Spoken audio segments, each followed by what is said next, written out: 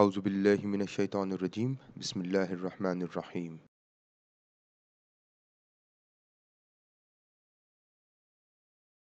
In this session, we are going to focus on moderation analysis with categorical variables in SMART-PLS 4. Now let's assume this is our model. In this particular model, we have two variables, two latent variables, organizational commitment, perceived organizational support, and another latent variable that is affected by these two variables. However, in this case, we've got type of bank that is conventional 0, Islamic 1. That is, there are two categories or two types of banks. One is conventional, the other is Islamic. And this particular moderator, that is your categorical moderator, moderates these two relationships. So this is your H1 and this is your H2.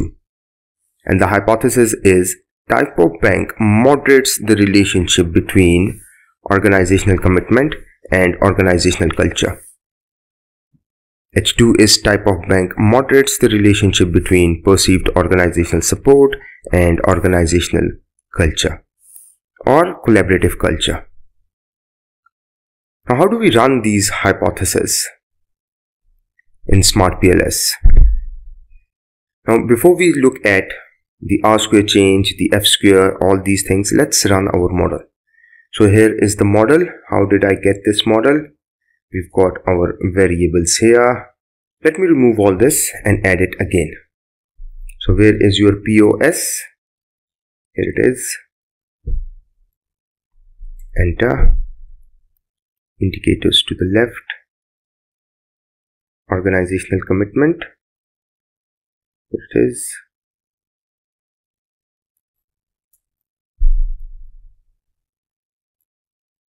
To the left, let's hide the indicators, Alt X.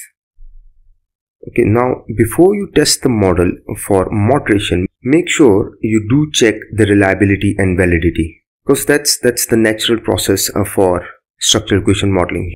You first do your measurement model analysis and then you do your structural model analysis. Now this is part of structural model analysis whereby we are assessing the hypothesis. So now let's connect these here. This will go here, and the type variable, that is the type of bank, here it is. Drag and drop. So let's remove the 0, 1. Connect. Drag it, and this is the relationship being moderated. Drag it, and this is the relationship being moderated. Look at this, it turns green as soon as it falls on that particular relationship. Click select, move it here. Now that your model is ready, let's run it.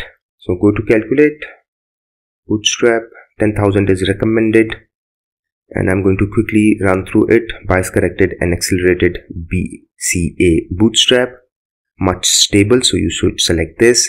Two-tailed, because I'm not sure whether this relationship is stronger in conventional bank or whether this relationship is stronger in conventional banks or Islamic banks. So I'm not sure about the direction of relationship.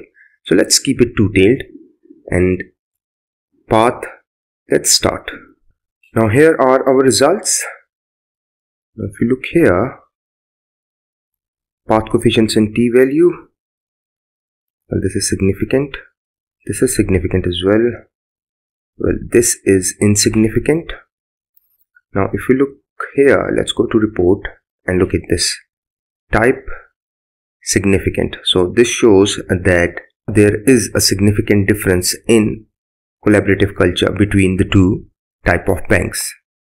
And since it's a positive value, this shows that Islamic banks have higher collaborative culture in comparison to conventional banks, because there is no negative sign here. And Islamic banks are represented by the value 1. Now look at this. Insignificant, all else is significant. And there is a moderating effect of the type of banks on the relationship between POS and CC, and this one is significant as well. So type does moderate the relationship between POS and CC and OC and CC. And here, look at this, there is a negative sign. This negative sign shows that conventional banks have a stronger relationship. That is, the impact of POS on CC is stronger in conventional banks in comparison to Islamic banks. Whereas, here, look at this, there is a positive sign. Now, when the sign is positive, let's have a look here. In order to better understand it, now look at this. 1 meant Islamic banks, 0 meant conventional banks. Now, when there is a negative sign with the path coefficients, this means that the category that had the number 1 has lower impact in comparison to the other category. Now, in this case, Islamic banks have lower relationship. That is, simplified, the relationship of POS with CC is weaker in Islamic banks in comparison to conventional banks. But here there is a positive sign. No sign means positive sign. So the impact of OC on CC is stronger in Islamic banks in comparison to conventional banks. Now, how do we put it in graph? Now that we know that, okay, our results are significant, the next step is slope analysis. How do we do this? Again, I've got this two-way with binary moderator by Jeremy Dawson, and the link will be shared in the description. So let's say I've got POS here. Let me look at my hypothesis. Okay, before we go on into our hypothesis, the first one is OC. So this one is first. So let's put it back here. Now, before we go on, let's look at F square value here. So here it is. Well, the F square does not have any impact. So what does this insignificant results mean? Now, the insignificant, although it's not that insignificant, it's 0.09 less than 0.10, 0.05. So we can say to a certain extent your F square is significant, although that is weak F square values. Now, if you remove the moderating effect, this will impact the R square value for the endogenous construct. How? Let's have a look. So if we remove this variable here, let's remove it, and let's see our R square value. Calculate. Let's do PLS algorithm. Start. And your R square value is 0.5273. Let's put it here. 0.5273. Now, with the inclusion of moderating effects, let's see what we get in terms of R square. So add it. Connect. And this one here. Let's run our PLS algorithm. Now look at this, 5694. So it is 0.5694. So it has increased. So moderating effect is actually increasing the explanatory power. That is, your R square value is increased. And this increase is significant as well. How do I know if it's significant? Bootstrap. Quickly do it. Start. Go to report. F square. Now look at this. If you remove this moderating effect, well, this is, if it's like one-tailed, it is significant. Less than 0.10. Look at this. Significant. Very slightly over 0.05. So if you remove the moderating effect, this will have an impact on the R square value. Now moving on. Now I've done the graphs here. How do I do it? Once I get the file from this website, OC is my independent variable, conventional in type of the bank, 0 means conventional, 1 means Islamic. What is this? 0.0844. So the impact of OC on the dependent variable, that is CC. This is the beta coefficient for that. Where is it? Have a look here. Path coefficients here. OC to CC. So independent variable to dependent variable. The impact of moderator, that is type of bank, on CC, because CC is your dependent variable. So type of bank on CC. And then the moderating effect, that is your interaction. So where is your interaction? Here it is. 0.4708. 0.4708. Now look at this. How do we interpret this? The first thing that you need to do is you need to look at which of the gradient is steeper. Now in this case, this gradient here the Islamic banks is much steeper than the conventional banks here. The conventional bank is just straight line. The Islamic is dotted line. Now, how do we interpret it? Let's go back here.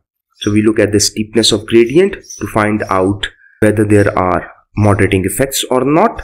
Now, OC. Look at this. Islamic bank is much steeper in comparison to conventional banks. The results revealed a significant moderating role of type of bank on the relationship between OC and collaborative culture. OC and collaborative culture, that is your dependent variable.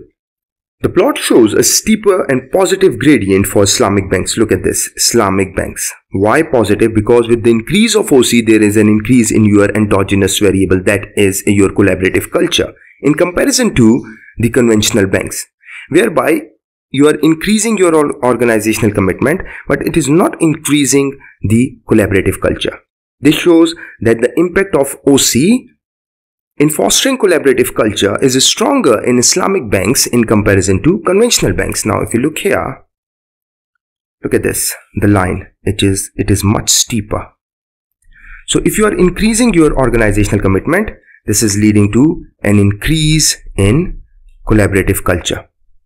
However, here, look at this. Although you are increasing, but the increase is not that much for collaborative culture. Similarly, you can do it for the other hypothesis. Let's go back to the other hypothesis. Now, this is the other hypothesis. The results revealed a significant moderating role of type of bank on the relationship between POS, that is perceived organizational support, and collaborative culture. The plot shows a steeper and positive gradient for conventional banks in comparison to Islamic banks. Look at this.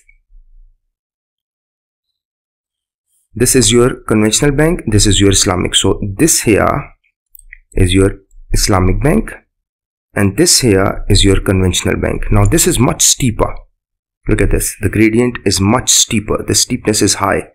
So if you are increasing perceived organizational support for conventional banks, this leads to better improvement in collaborative culture. However, for Islamic banks, although you are increasing POS, but it is not leading to a similar change in collaborative culture. Look at this. The line is much straighter. The dotted line is much straighter in comparison to this straight line here without the dots that represents the conventional banks. Now this shows here that the impact of POS in fostering collaborative culture is stronger in conventional sector banks as compared to Islamic sector banks. So this is how you can use SMART-PLS 4 for categorical moderating variables. So if you've got a categorical variable that moderates the relationships, this is how you can analyze it in SMART-PLS 4. Thank you very much.